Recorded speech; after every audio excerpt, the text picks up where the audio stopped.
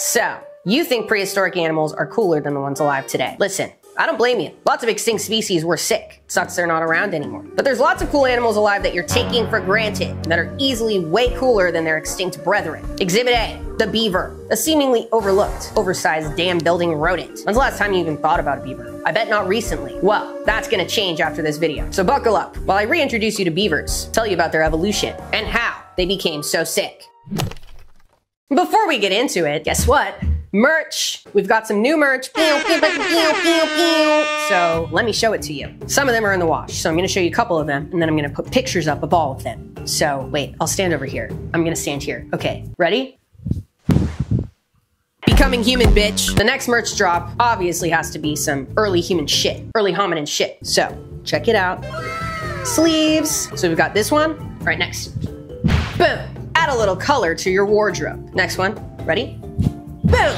To mine. Ha! In the back. Hey! Wait, can you see it? Hey! Check it out. And then the other one's in the wash, so here it is. It's fucking sick. I'm trying to add a little bit of color to the wardrobe. You can get all of this right now for a limited time at lindsaynikole.com. We're setting this up so all orders will be delivered before Christmas. Wait, let me get the details. So the window is today, the 15th, to the 24th. After that, orders will be closed. All orders over 100 will have free shipping, and we set up the window to make sure that all orders will be delivered before the holidays, i.e. Christmas, etc. So check it out. I hope you like it. I'm very excited about it, and these are currently the only clothes that I'm wearing. Now, back to the video. As always, we're gonna get the general information out of the way. Heard a crack.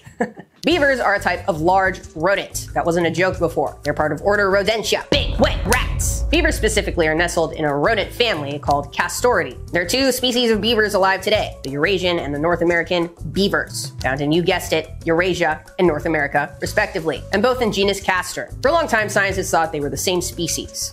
That turned out to not be the case on account of some unusual genetic differences. The Eurasian beaver has 48 chromosomes, while the North American one has just 40. Weird as f***. I don't know what's up with that, but it's definitely enough to make them separate species. Morphologically though, they might as well be twins. The main difference between them is in the snout. In Europe, it's more triangular. North America, it's a bit more square. They're pretty much across the northern hemisphere, hanging out anywhere with fresh water and a steady supply of trees. Rivers, lakes, woodlands, flooded meadows. They're not picky. If there's a nearby body of water to fuck up a bit, they're all over it. Actually, my university that I went to, Oregon State, the mascot was a beaver. So I guess I'm a beaver as well. But I've never seen one. Despite going to a school with a beaver mascot, I've never seen a beaver in real life. At all, I don't think, ever. So I gotta figure that out. I need to see some fucking beavers. Also, by the way, this video topic was selected by my patrons on Patreon. We do polls to select new video topics. So if you want to get in on that, check out my Patreon, where we also do live streams and other things. Anyway, the beavers are semi-aquatic ecosystem engineers and are built like so. Their short legs and big webbed hind feet make them excellent swimmers, while their dexterous front paws handle construction with the precision of tiny hands. And that iconic tail, flat, scaled, hairless, and starring in several key functions. It's a steering rudder, an alarm bell when slapped on the water, and sometimes even a prop when they stand upright to carry things under their chin, which is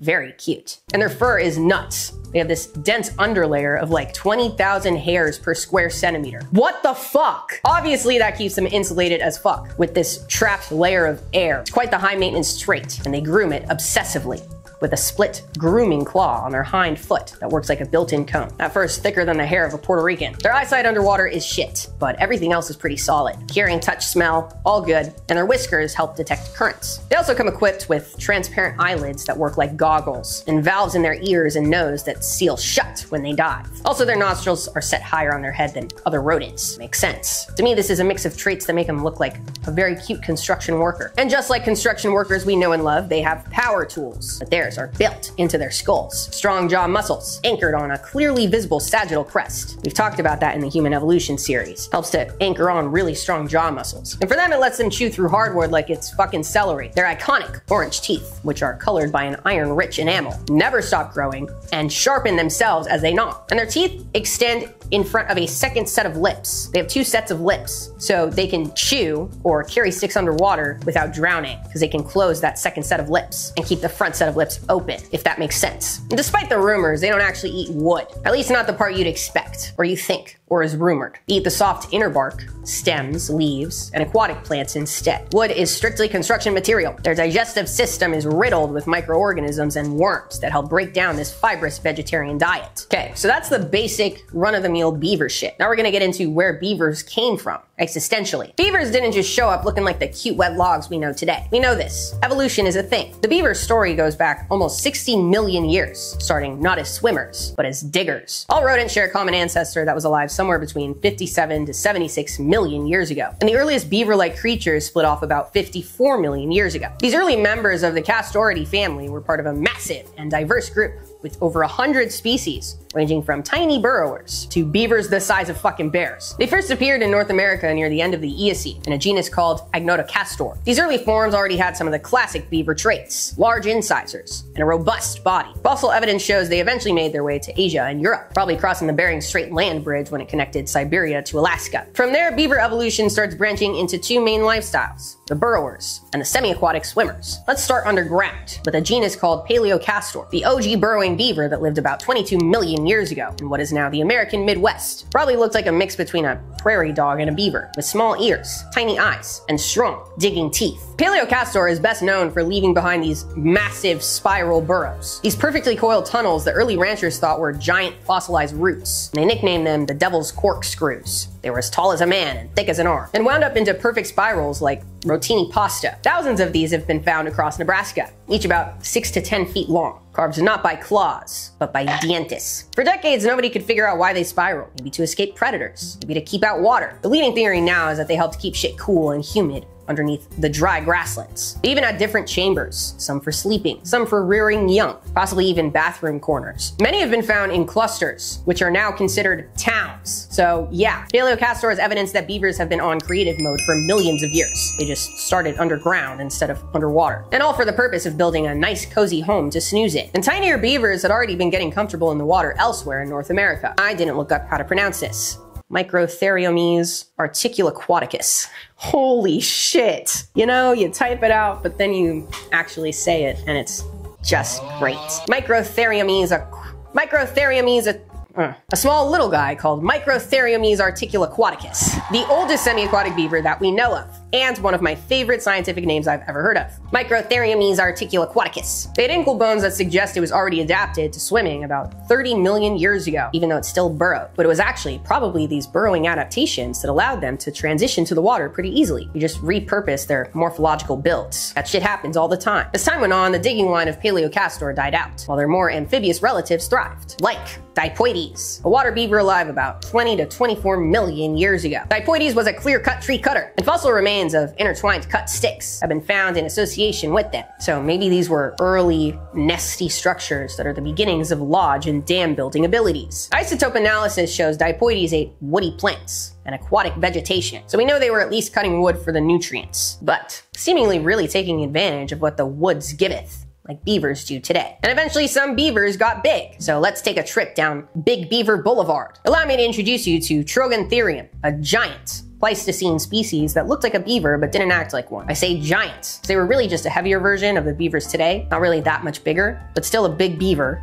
on Big Beaver Boulevard. They were found in Eurasia and had powerful curved teeth suited to gnawing bark and roots, and unsettlingly long legs that suggest it might have been more of a terrestrial runner rather than a swimmer. Not a fan of that personally. Beavers should be short and stout, and that's it. You know, their bones have been found from England to China. Some evidence even shows it overlapped with early humans before disappearing about 40,000 years ago. But a true giant beaver was across the pond in North America. Castoroides, alive from about 1.9 million to 10,000 years ago. They could get to over 6.5 feet long. So like the size of a small black bear. Pretty sick. Might make you think, damn, Lindsay, you're wrong. Prehistoric beavers were cooler than modern ones because they were bigger. Well, no, actually, you are still wrong. Despite their massive, chisel-like teeth. There is absolutely no evidence that Castoroides built dams like modern beavers, so modern beavers are still up. By the end of the Ice Age, the mega beavers vanished, along with the mammoths and other Ice Age giants. The lineage that survived was smaller, sleeker, and smarter about wetland living in the genus Castor, which gave rise to the modern Eurasian and North American beavers we have today. And the beavers of today are sick because of the dams. Building dams as an evolutionary advantage is sick, and the dams that some beavers have built are fucking nuts. We'll get to those in a sec. First, let's go into how dams came to be. Went over prehistoric beaver species, but not specifically the dam shit, so dam shit now. I mentioned Dipoides, who has some of the earliest evidence of wood-cutting behavior, and some very simple dams or lodges, potentially. On the surface, just a couple bundles of cut sticks. But the significance, the first steps toward beaver behavior that we still know and love today. Beaver-havior, if you will. So the idea goes like this. Dipoides was just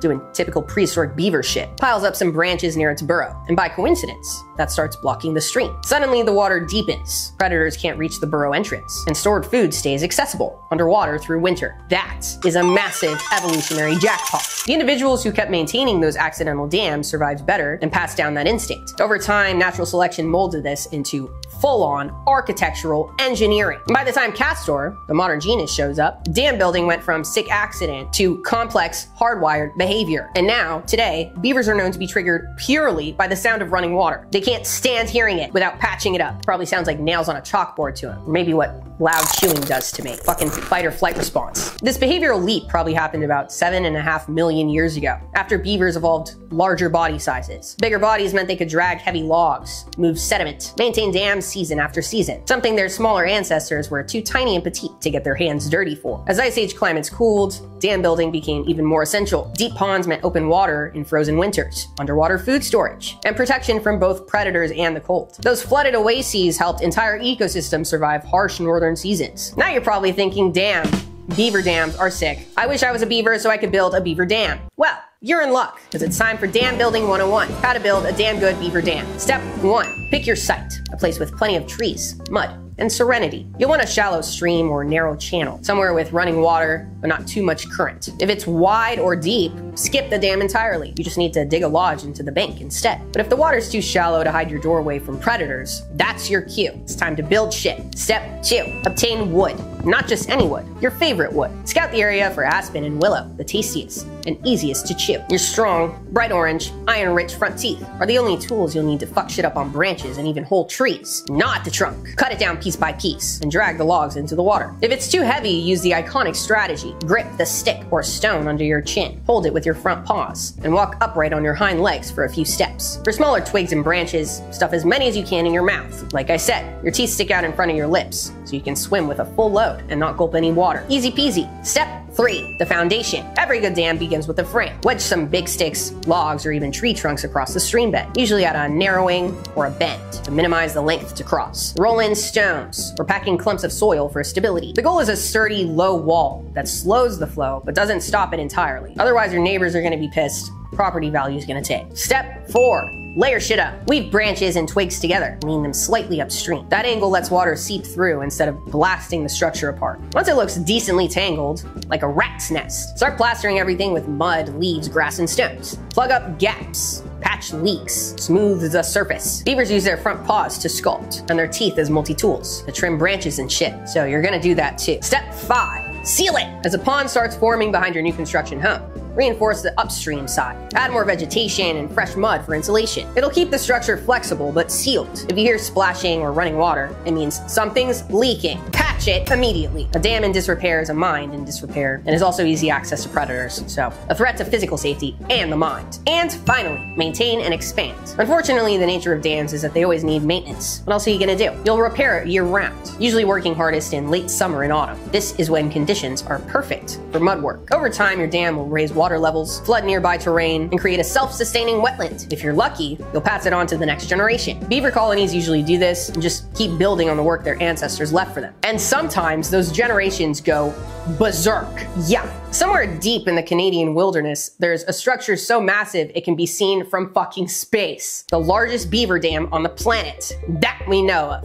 And the reason I wanted to make this video. It's in Wood Buffalo National Park, tucked away in northern Alberta near the edge of the Birch Mountains. And it is Ready? 2,542 feet long. Dude, more than the length of 7 football fields. The dam's full perimeter is 6,560 feet. So, enclosing a wetland the size of a small town. What's crazy is it's so remote that it takes days of trekking through bog and swamp to reach it, if you're brave enough to try. The first and only person to pull it off on foot was a man named Rob Mark, who made it there in 2014 after a 3-day hike from Lake Claire. The last mile alone took him 5 hours of trekking through high-waist muck. The dam itself is holding back runoff water descending from the surrounding Birch Mountains, forming a pond that's like 750,000 square feet across and about 3 feet deep. So if you crunch the numbers real quick, I think I got this right when I calculated it. We'll see. Check my math. 2,472,026 cubic feet of water. That's such a large amount of water, it doesn't fucking mean anything to me, you know? That's nuts. But let me know if I calculated that right. I don't see how I would have gotten that wrong,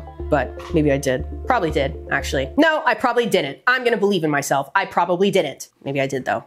Okay, this is clearly a multi-generational project, like the Cologne Cathedral. Satellite analysis suggests this dam isn't even the work of a single colony, but actually the result of multiple generations of beavers expanding, repairing, and merging their own smaller dams over time. Each family inherited the structure and kept at it, adding new wood, patching old breaches, and extending it further out into the wetland. This is hundreds of beaver years of work. How do I pronounce that name? Because I know I'm gonna get it wrong. I've been getting all the European stuff wrong recently. It was first discovered in 2007 by Dutch landscape ecologist Hen Thie, or Jean Thie, I don't know, who was studying satellite imagery from past permafrost research. He noticed a massive line cutting across the wetlands and quickly realized he was looking at dam, a big beaver dam, the biggest beaver dam. The discovery drew global attention, not only because it was visible from orbit, but because no one had reintroduced beavers to the area. This meant these animals were OG to the area, descendants of the region's wild population that had just been doing what beavers do best, shaping the earth around them. Yeah, I think this dam is sick. Earlier this year, I was driving from the Grand Canyon to Zion, going over this big dam, and it made me start thinking about beavers. So me and my friends started looking up, you know, what's the biggest beaver dam? And we found this one and blew my mind. I was thinking, damn, is that bigger than any like man-made dam? But it's not. The Three Gorges Dam in China is way bigger, and you know, there's other dams that are bigger, but this beaver dam is twice the size of Hoover Dam, so that's sick. So anyway, beavers are ecosystem engineers. I said that a couple times. I don't think I've directly said what it means. It's not a metaphor, it's an actual thing. It's like a vocabulary term you gotta learn in any classic biology or ecology class. An ecosystem engineer is any organism that physically changes the environment in ways that create new habitats or resources for other species. Corals do it in the ocean, elephants do it on land. And in freshwater systems, nobody does it better than beavers. Every dam they build, every tree they cut, every canal they dig, all of it reshapes the environment around them. When a beaver blocks a stream, it slows the flow of water, causing it to add depth or spread out into wide, shallow ponds. Those ponds trap sediment and nutrients, filter pollutants, and store water that can later recharge the groundwater system. Their dams retain enough water to reduce flooding downstream and keep rivers running during droughts. In dry regions, beaver ponds hold moisture way after the last rain, keeping areas nice and green. And during wildfires, those wet pockets can literally save lives and become small refuge zones. But the ripple effects go way beyond the water. When beavers knock trees down, sunlight's able to get through new pockets in the forest canopy. That triggers an explosion of new growth that adds more vibrance to an ecosystem. New food and shelter for birds, insects, amphibians. The dead wood left behind rots, which is great for fungi, beetles, worms, etc. And that is why beavers are not only ecosystem engineers, but also keystone species. Take them out, everything goes to shit. Put them back, the system heals itself. In places where beavers have been reintroduced, in parts of Europe and North America, scientists have documented cleaner water, fewer floods, more fish habitat, and rebounds in species that hadn't thrived there in decades. Beavers don't just live in ecosystems, they create them. They wear many hats, some hard hats. And that is why beavers are sick as fuck. If you like this video, be sure to subscribe so you don't miss the next video coming out next week. Keep up with behind the scenes content, vote on the next couple episodes, and check out our Discord server on Patreon. And for now, stay curious. The world has a lot for us to learn. See ya!